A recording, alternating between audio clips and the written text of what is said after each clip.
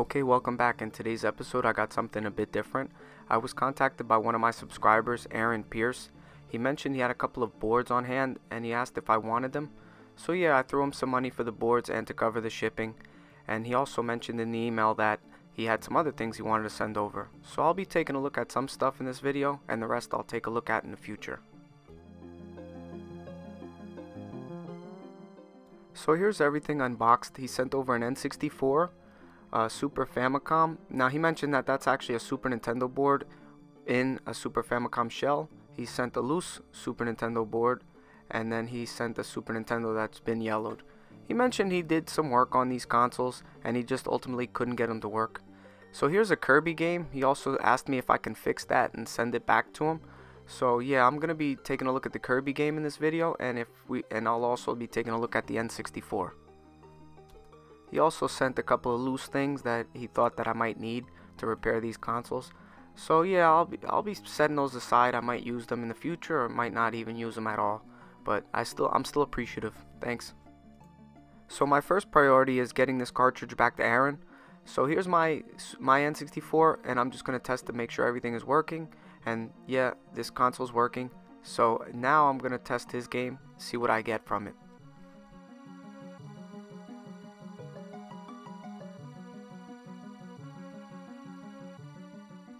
So when I flick the power switch, I don't even get a black screen. It just remains in no signal.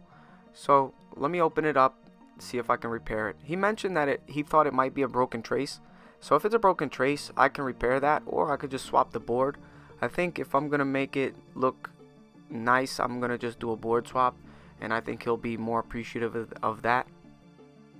Right here on the ground shield, I do see some rust. So moisture did get into this board, and hopefully it didn't destroy the ROM. That's what I'm more concerned about, a bad ROM.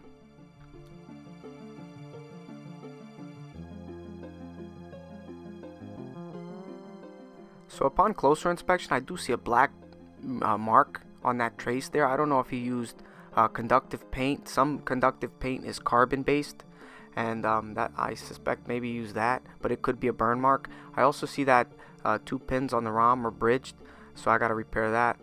I also noticed that one of the pins on the connector is corroded or black. So yeah, this whole board is going to swap. So here's the board number, and I got to find a board that's an equivalent to use it as a suitable donor. So I have this baseball game, and I'm hoping that it has the same board. So just if so, I could just swap the ROM and the CIC if I need to, and it should work. But now I noticed that it's a bit different. It's an NUS 01A02 and the other one is an 03. So yeah, there's a couple components that are missing, and I think the Kirby uses a save chip and the baseball game doesn't have it. So here's a forum that actually shows all the N64 board revisions. So this is what I'm going to use to see if I can figure out some more research on this Kirby game.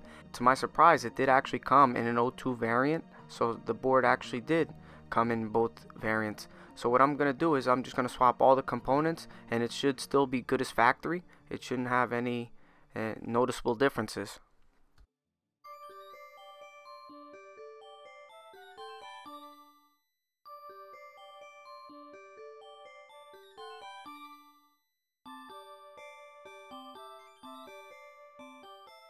So after desoldering the ROM, I do have to prepare this board for more components. So these through holes have been soldered, sealed. So I gotta open them up, and I actually have to remove the CIC because the CIC is a bit different, and they do on N64 boards, on N64 games, the board could be the same but the CIC could be incompatible. So I'm gonna make sure that I swap all the components. Just the only thing different is gonna be the board.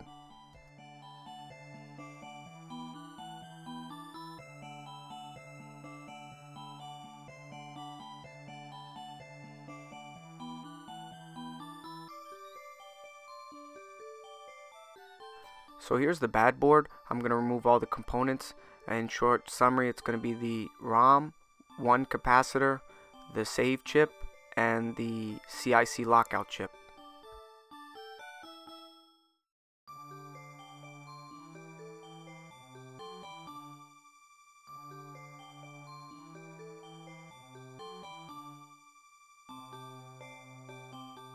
So I guess I'll take this time right now while I'm working to explain. I know some of you have noticed that I'm using a different setup. I'm in a different room. So yeah, I did move my setup to one of the rooms. It's easier for me because now I don't actually have to put everything away when I stop working. So I can actually just leave a project to be continued, walk away, and then come back later at a later time and finish up. So it's a bit crammed, but it should be better for me. And the only problem I'm having currently is the lighting situation. I noticed that it's a little bit dark, especially at night when I'm trying to work. So yeah, I have to figure out a solution for some better natural light.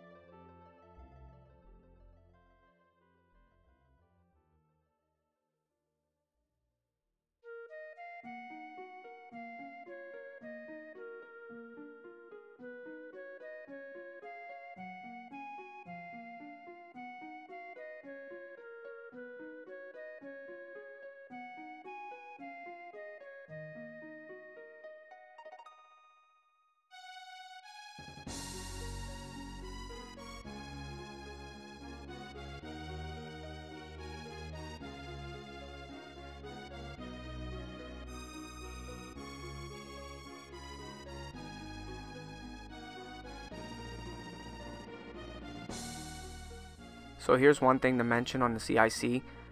It's a 6103A. Some CICs are different, so that's why there could be incompatibility issues even if the board is the same and you're thinking about just swapping the ROM. Just double check the CIC, make sure they're the same.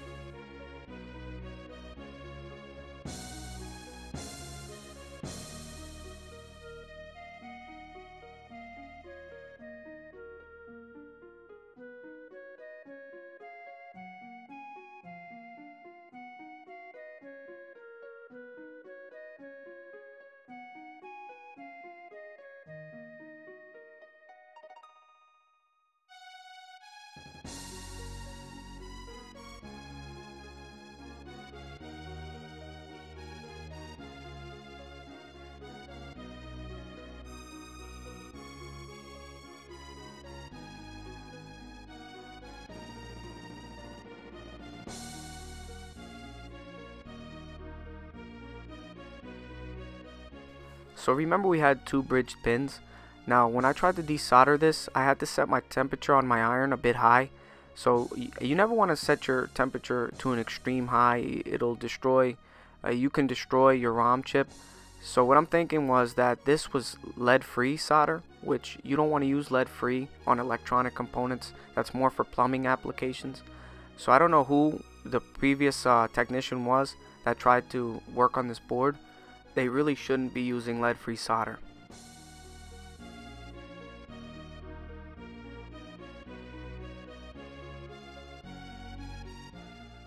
So what I did was I added a bit of my solder to that spot. I mixed it in, and then I'm going to take a piece of desoldering braid and try to just suck it all up, and hopefully that'll clear the two pins.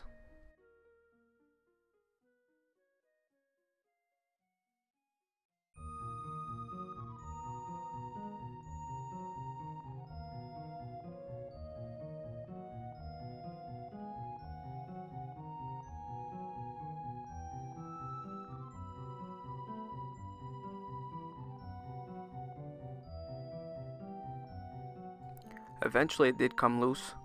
So let me add this ROM into circuit now.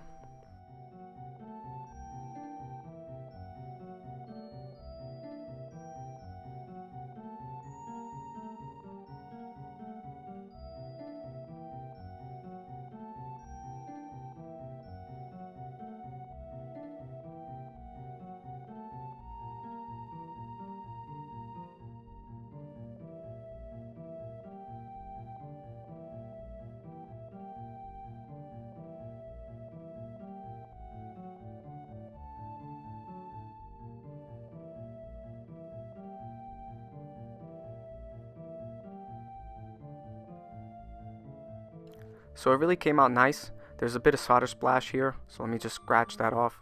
Yeah, it looks pretty close to factory. So before I close this up, I want to clean this off. I want to clean the flux off the board and just make it look presentable. So even though these pins are okay, I'm still going to use some Brasso to just really polish them up. I want to make sure that this game fires up on the first try.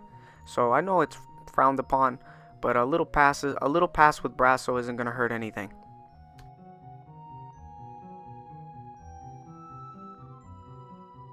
So the old cartridge back is torn and the ground shield is rusty. So I'm just going to use the front face of the cartridge along with the back from the baseball game and the shield from the baseball game, just because it's in better condition, and I'll even use the screws from that too. Now Aaron might actually want the original back to it, and he might also want the original screws and ground shield, so I'm going to be sending that to him as well, just in case he feels as though he wants it the way he wants it.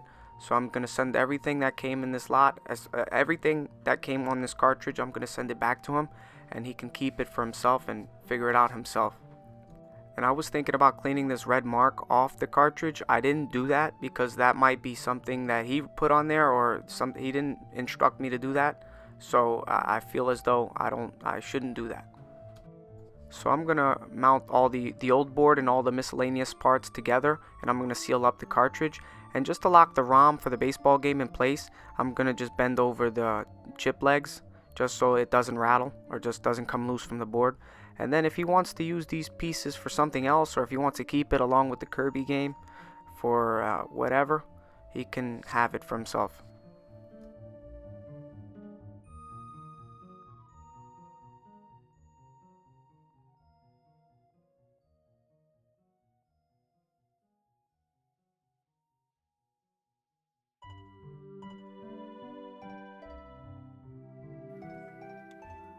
So now for the moment of truth, let's test this out.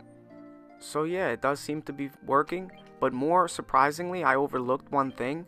The save is still there. There's still save on this chip. Now, since it doesn't use a battery, it's either an FRAM chip or flash memory chip, and that's great. So now if this progress was his, he still has his old progress on this card.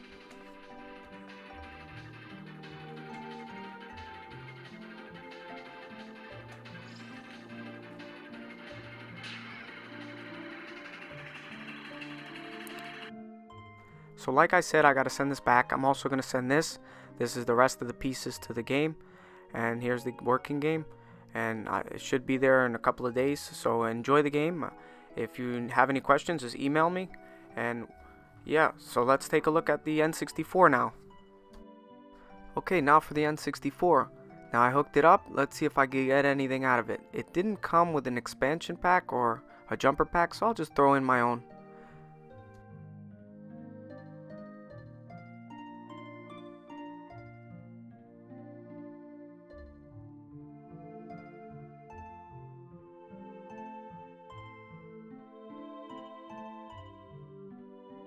It seems all I get is no signal, so it's not even a black screen. Now in the past I've gotten two or three N64s with no signal, and I couldn't figure out what was wrong with them. So hopefully in this video it's something simple. I'm gonna open it up, take a look at what's going on.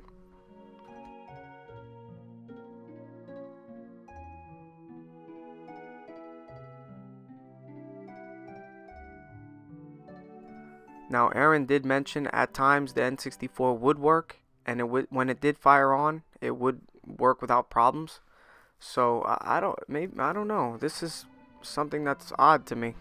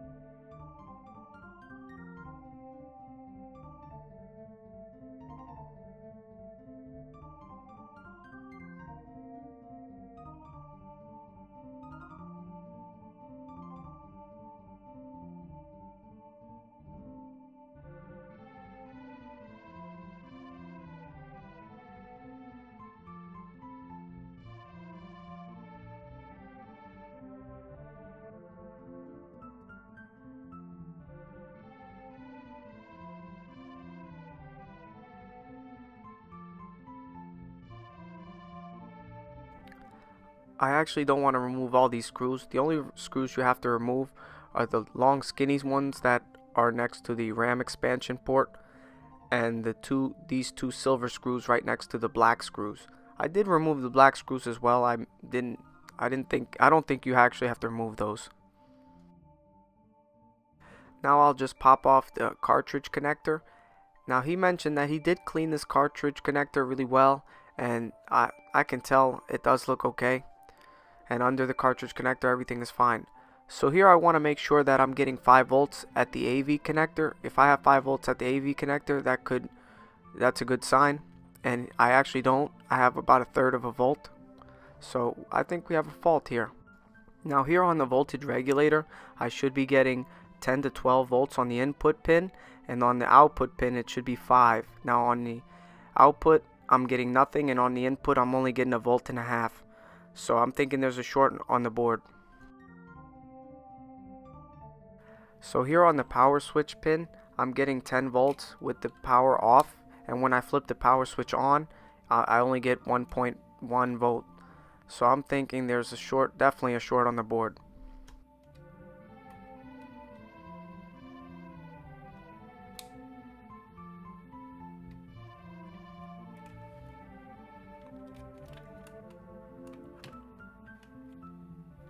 So with my multimeter in continuity, I'm going to check to see if there's a short on the board.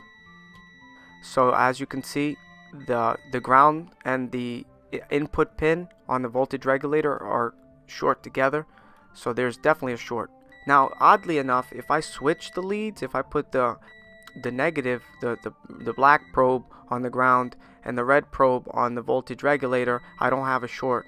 So that's really where I'm confused. Now, I'm not an electronics engineering major or anything, but I just don't understand that.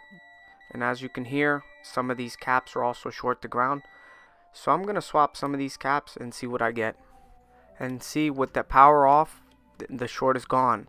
So it's only when I engage the switch, when I add current to this circuit, is when I get a short.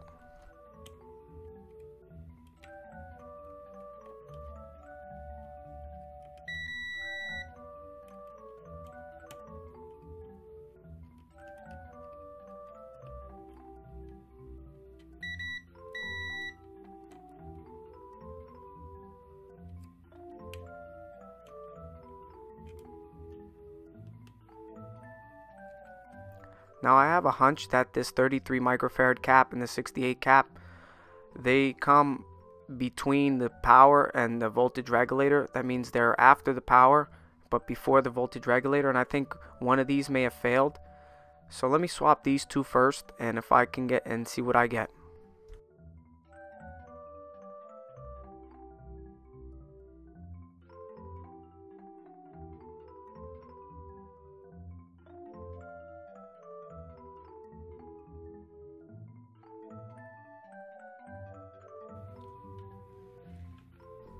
Okay, in the past I did have a 33 cap fail on a previous console that caused the no sound.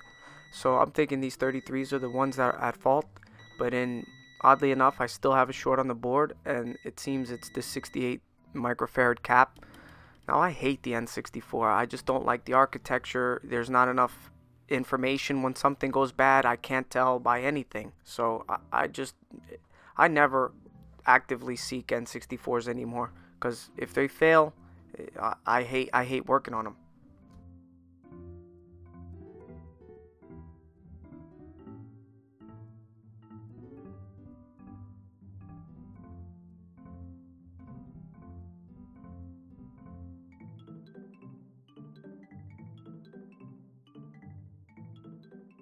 Now let me test. Now the BPU here is just a cap further along in the circuit discharging. There is actually, the short is gone. So I'm headed in the right direction. So here's the 68 microfarad cap. Now let me test for continuity, see what I get here. And as you can see, it's a short cap. So the 68 did fail.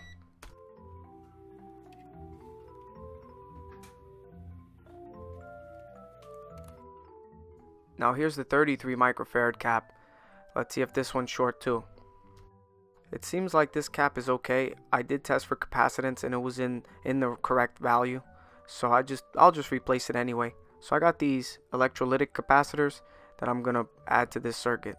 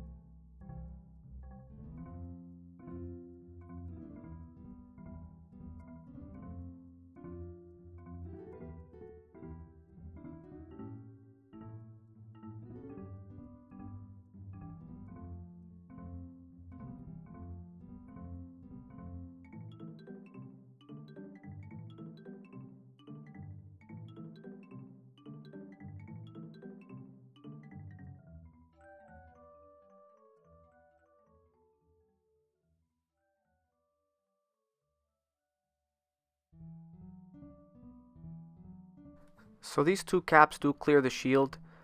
So this is how it came out. Now I didn't get any image on the screen, even though I did get 2.5 volts on the voltage regulator. So I started replacing more caps. Here you see I'm moving to swapping the 220, and then eventually I did swap some others. I didn't record any of that. Obviously you see one cap being swapped, you understand how I'm doing it. So just to save some time. Now here's where the dilemma is. I do get 2.5, but I still got 0 on the output of the voltage regulator. So I'm confused. I tried swap. Now as you can see, I got the 10 microfarad caps out of circuit, and I'm gonna replace those as well. And I'm just running out of ideas. I just don't like the N64. So with the 10 microfarad caps out of circuit, I did get 11, but I don't think it's because I pulled them out of circuit, and I do get 5 on the output.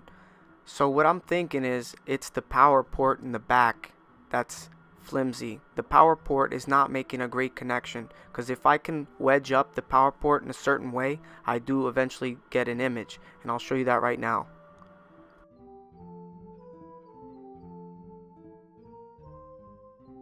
So with the screwdriver wedging the console up in an angle a bit, I do get an image and it works just fine. So I think the two main faults on this board were, one was the 68 microfarad cap causing intermittence, and the other one was like a loose power plug in the back. It's not making a great connection. So I do clean this power port out with electronic spray and some 99% alcohol, but the pin to the top right of your side of the screen, I wedge it up and right a bit. So if you're looking at this, the pin furthest to the top right, that's the one I wedge up a bit, just so when I connect the power brick to it, it gives it a little resistance and it makes a better contact. So that ultimately improved the results greatly. Now here are all the caps that came off this board. Now I don't think I had to replace them all. I could have just replaced the 168 microfarad cap, maybe even the 33. But yeah, this is the way it goes. Sometimes you go down the rabbit hole and you try to figure out what's wrong, and it was just something you overlooked.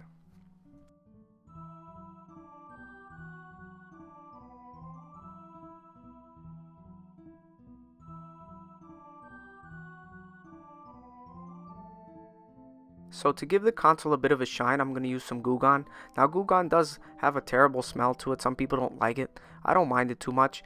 And it does leave a greasy residue if you don't follow up with a dry piece of cloth or the dry section of the paper towel. And it does come off. It's not stubborn in any way. Don't think that it's just stubborn grease. It does come off, and it does look a lot better. So this console, obviously the reset button's a little chewed up, and it's not in the greatest shape. It doesn't look too great, but it is working, so that's a plus.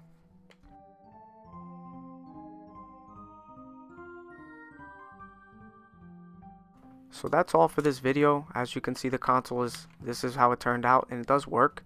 So stay tuned for the Super Nintendo and the Super Famicom boards that I got to take a look at. And if you like this video, give me a thumbs up, subscribe if you haven't already, and once again, thank you for watching.